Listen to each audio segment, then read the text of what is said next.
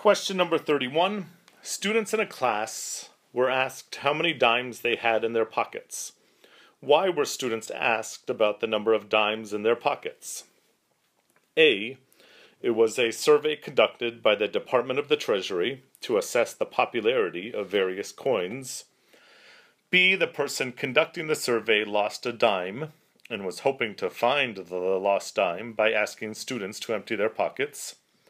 C. The person conducting the survey was a time traveler from the year 1970, and they were using an old telephone booth as their time travel device, and dimes were used to power the phone booth.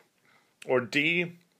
The person conducting the survey suffers from coprolaminaphobia, a fear of coins, and they want to find out who has the most dimes so that they can avoid that person.